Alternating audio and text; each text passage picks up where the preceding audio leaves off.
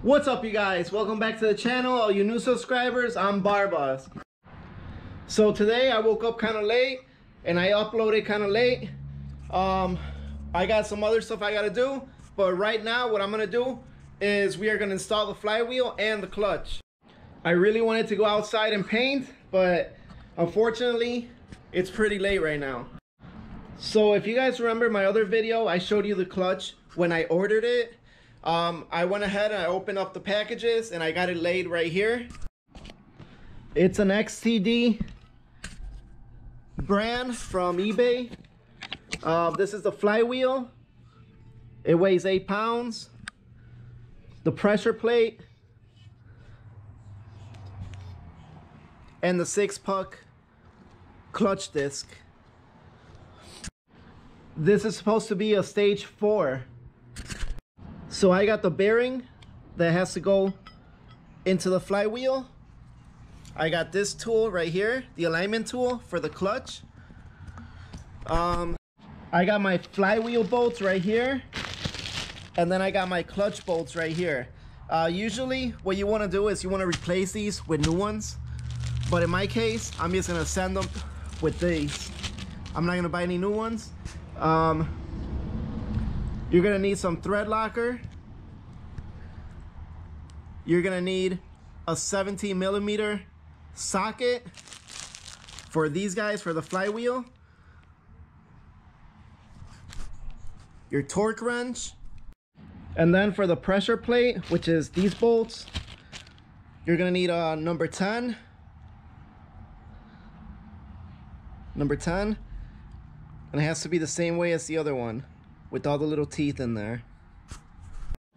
So I'm about ready to install this. What I'm gonna do is I'm gonna take this thing off. Basically, I'm gonna slip this off, carry my engine to right here, to this plastic that I laid right here, set it right there on the side, because of the fact that it's kind of hard to work on it with this right here. Then after I lay it on the couch, I'm gonna remove these bolts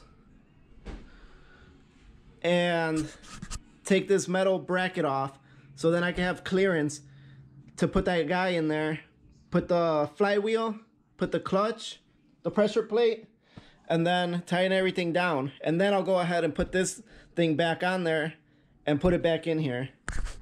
So I went ahead and I laid it on its side on the floor instead, because this cushion was making it all weird.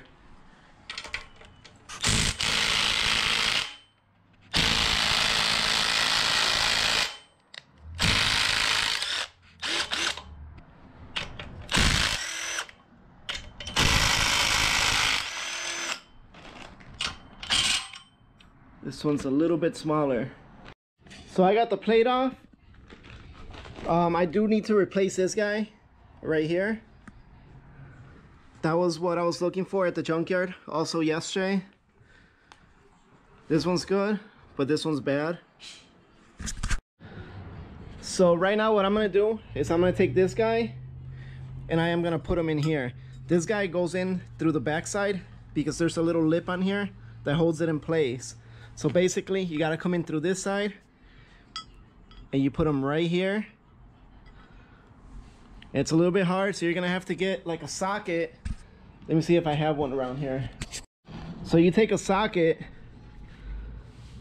This one's a 7/8, and basically you put it around the edging like that, and you tap it up here with the hammer, and it starts to fall into place. So I tapped this guy in right now. He's nice and even in there. So now what I'm gonna do is I'm gonna take this guy outside and I'm gonna spray him down with some brake cleaner and make sure that it's all nice and clean.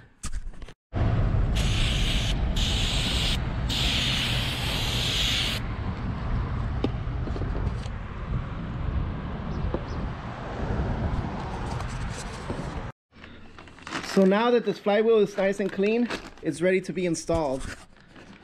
Basically, it's just gonna lay over this, and then you're gonna grab your bolts and thread it in.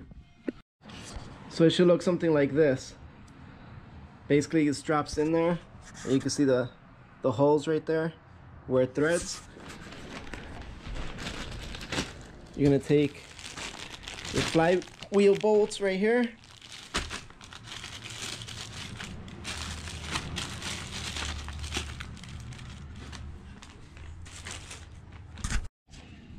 You're gonna take your thread locker.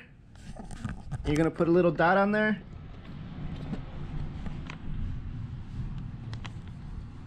Spread it around. And these, I believe they have to be torqued down to 87. So we'll go ahead and put them in, and then I'll torque them all down. So basically, when you torque them down, make sure you go in the star pattern. When you torque it down, make sure that you don't have any extensions on your torque wrench. Otherwise, that's gonna throw off the torque. And everything's set. I'm gonna go ahead and torque it down. Another thing, when you start torquing it down, the flywheel's gonna start to spin on you. So what I like to do is take something like this, an extension, drop it through one of these holes, and it's eventually gonna hit right here and it's gonna lock in place. So I'm gonna go ahead and torque it down now. So this is what it should look like. I'm gonna go ahead and put my clutch disc in. So this guy just drops in just like that, right there. And then you take your alignment tool. What did I do with it? Oh, it's right here. All right, you take your alignment tool, you put it right through, all the way through like that. Then you take your pressure plate. I'm gonna go ahead and clean this side off with some brake cleaner, and then I'm gonna bring it back in here. So I went ahead and I sprayed this with brake cleaner. And basically this guy, when he drops on there, there's only one way how he could go in. So I don't know if you can see that little pin, that little silver pin right there. That's gonna go right on there like that. So like right now, all three of these pins lined up. But if you try to spin it, pull it out again, and try to put it with the other pin that's right there, it's not gonna line up. And then if you spin it again and try to line this pin up again, these other pins are not gonna line up. So there's only one way to put this pressure plate on here, and it's this way. And now all the pins will line up. So now we're gonna take these bolts, and I believe these are torqued at 19. I'm gonna go 20. That's when we grab our 10.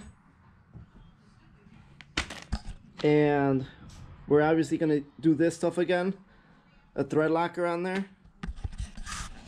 And basically I'm just gonna thread them in, and then after they're all threaded in, I'll go ahead and torque it down. So there it is, everything's torqued down. You got your little tool in here, you can pull it out. And there you go, the clutch is on. I'm gonna go ahead, put this guy back on there, and I'm gonna put it back on the engine stand.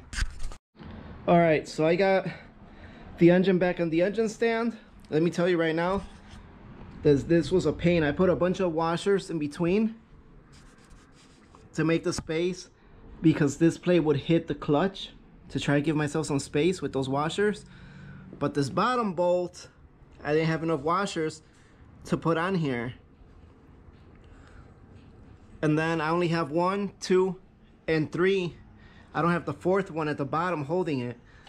So I'm not gonna try to move this around or anything because of the fact those bolts in, and I definitely don't want to strip those guys out or anything. So there you go, the clutch is in, and I believe this is gonna be the end of this video. I'll catch you guys on the next video. It's gonna probably be about painting. Till then, peace out. Later. Peace.